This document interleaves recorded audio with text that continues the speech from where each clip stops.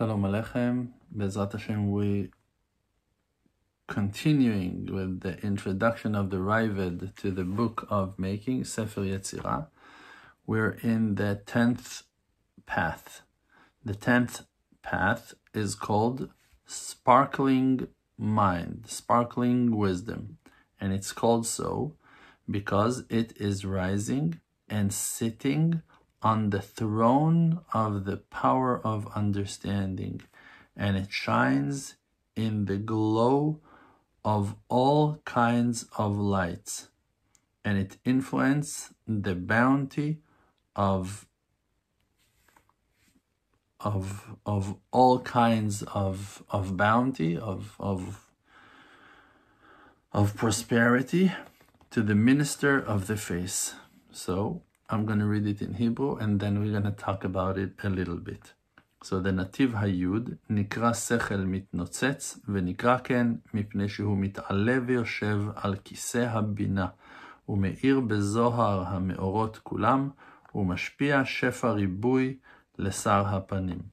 Okay, so we're in the 10th part, and it's called a sparkling mind. Means that it's wisdom that shines and break itself to smaller, tiny sparks, lights that are affecting others, that are spreading to the sides.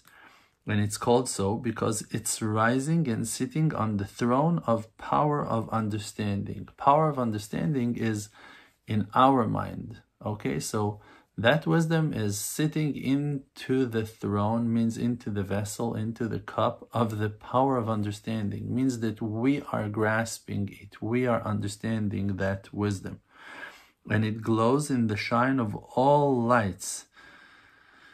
Means that it's illuminating to us in all the illuminations. It's hidden and treasured in all the illuminations that we're experiencing in our lives. And it influences a great bounty of prosperity, of multi-bounty, to the minister of the face. Who is the minister of the face? The minister of the face is the angel that is called Matat, the one that was the person who was called Chanoch, that he was chosen to be blessed with 70 names of Hashem, and he himself is running the world for Hashem in many, many aspects, in many, many ways. And the 70 faces of Hashem that are exploring and opening and revealing and explaining the wisdom of the Torah to us are the 70 names of the angel Matat.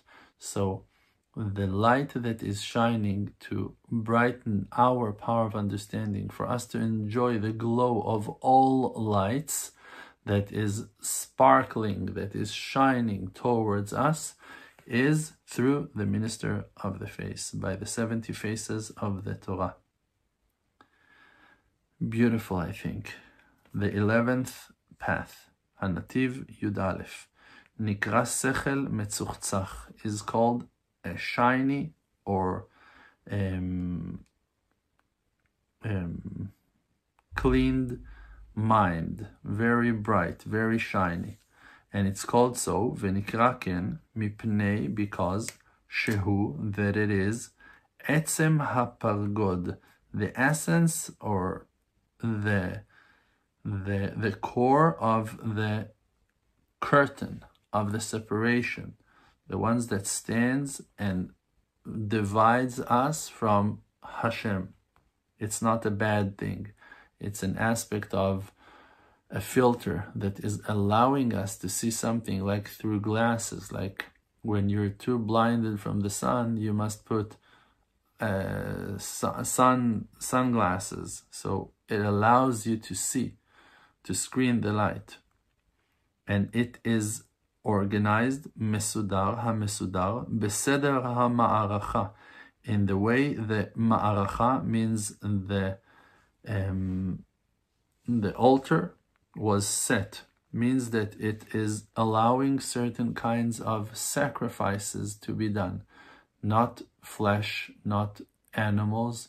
We're talking about things that are elevated, things that are rising up to Hashem.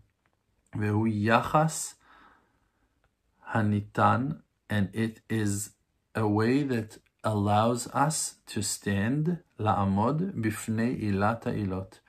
It's a tool that makes us able to stand in front of the reason of all reasons, means Hashem, the Creator. So that shiny, polished mind is the 11th one, and it's called so because it is the essence of the separation, means the screen, the curtain that separates us, but it's not separating us for a bad reason, just to allow us to stand, gives us the ability to stand in front of Hashem. On Hashem it's written, Lo ir'ani adam v'chai, a man cannot see me and stay alive. Therefore we need to have a screen. We need to have a certain distance, separation from him for us to be able to stand in front of him. And that is the reason why that screen is organized in the organized way of the altar that sacrifices, and by that creating a certain atonement that purifies us and cleansing us for us to be able to stand bright and pure in front of Hashem. The 12th path, Hanativ Yudbet, Nikra Sechel Bahir, is called a bright mind. V'nikra ken, and it's called so, Mipnei shehu etzem ha'ofen hagdola, because it is the core of the great way, Hanikra Chazchazit, that is called Chazchazit.